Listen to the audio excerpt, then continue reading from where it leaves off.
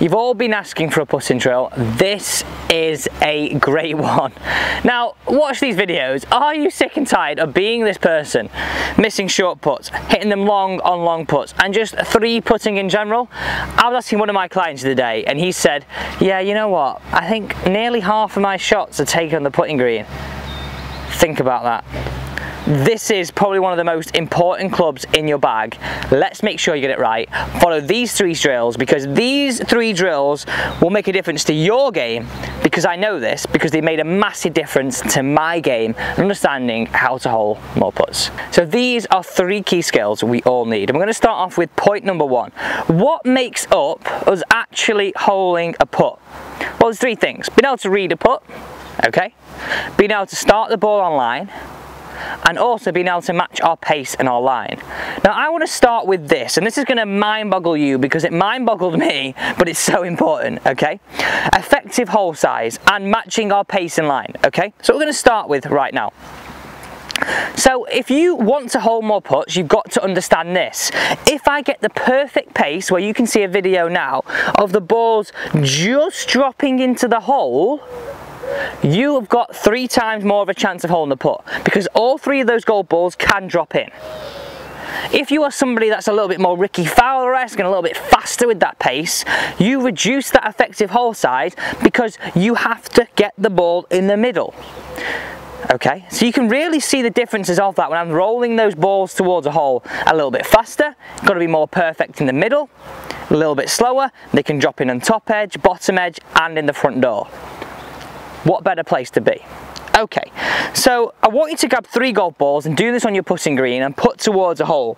I want you to understand that the faster I hit the putt, the more straighter my start line has to become, but then my risk of hitting it far past also gets bigger. The slower I go, the more I dial it in. So let's imagine we've got 3 options. We've got super fast, we've got one in the middle, and we've got a really slow dial that you've got to really account for a lot of break. So let's start off by hitting that putt, which is a bit more that faster wrap one. Now, the faster we hit it, the more straighter and more towards target our start line has to become. So I'm going to start this one just outside the right edge, okay? It's going to go quite firm. Ooh, a little bit too firm. Okay, now I'm going to take the far one. I'm going to go to the opposite end. So if I had really straight, I'm going to go to the opposite end of really trying to die this one in. So aiming a little bit further right and really trying to die this one in. Just like that one.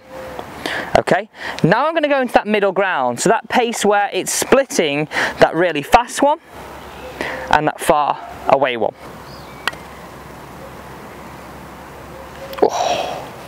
Okay, so I've hit 3 putts there, and I want you to do that same process.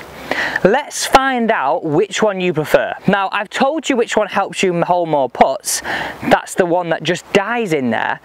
But sometimes, I've done this with golfers before, and they sometimes feel that they are more towards that middle ball than they are the far one, on their sort of feeling of how they hole a putt.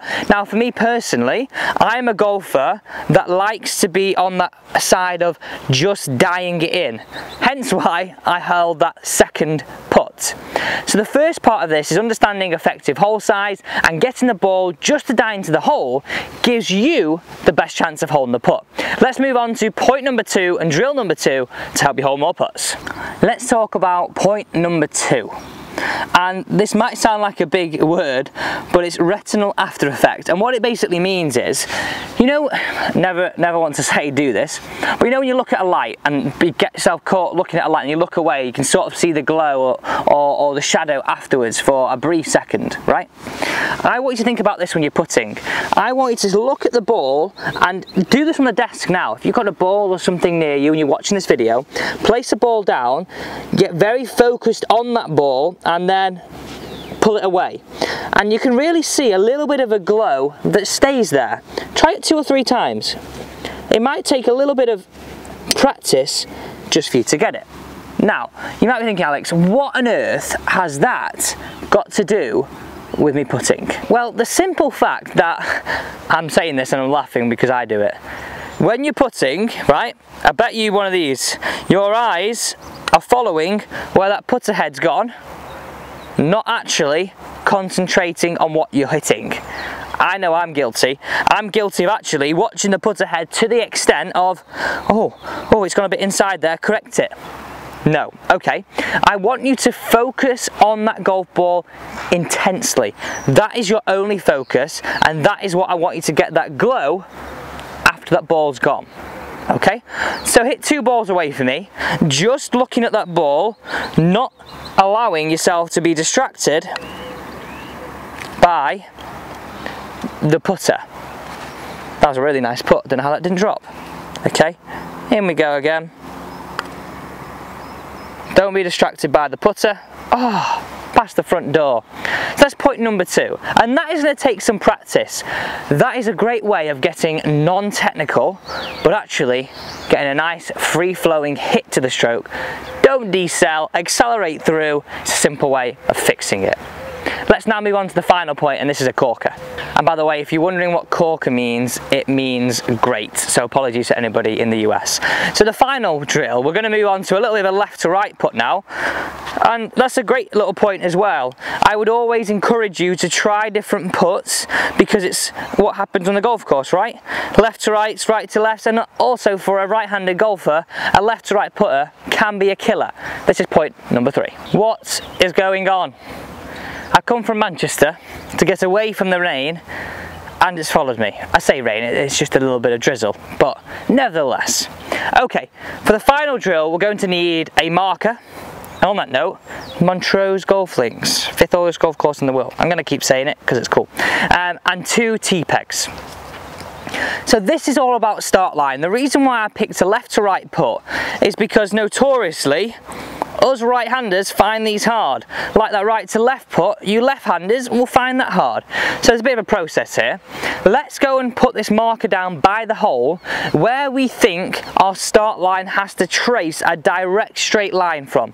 So if I place this marker here, I think this putt needs to be aimed about 1.5 cups outside that left. Okay, so I've placed that marker down there. And I'm going to address my ball. I'm going to leave my putter down there, and I'm going to place 2 T-pegs in the ground that will make a start line for me. Now I've started off a little bit wider. I can fit probably another half a golf ball either side. But as we get better, we can move these T-pegs in a little bit more. Now the objective of this drill is how many putts can I hole starting it through my start line. Now the great thing about this is it allows you to understand that you're controlling one of those aspects. Can I start the ball in line? We've already talked about pace and reading the putt, so we're working on each 3 of those elements. I said we need to hole more putts. Now you might get this wrong first time. You might need to readjust your marker by the hole. We might need to readjust where our start line is with these T-pegs, but that's all part of this trial and error of this drill and helping build those 3 skills. Okay, can I start it through? Start quite wide.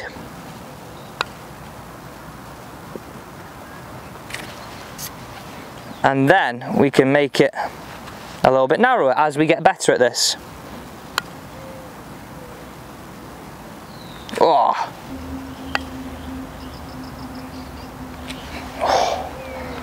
So as you can see, I would need to actually move my start line marker a little bit closer to the hole, and then my start line a little bit more straighter if I was going to hold that putt.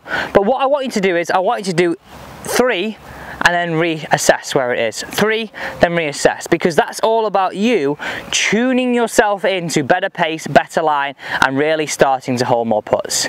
There we go, a nice simple explanation of how you're going to hold more putts. Try each and every one of those simple 3 steps to get out on the golf course and not be that person we said at the start, whack, whack, whack, Zorro around the hole.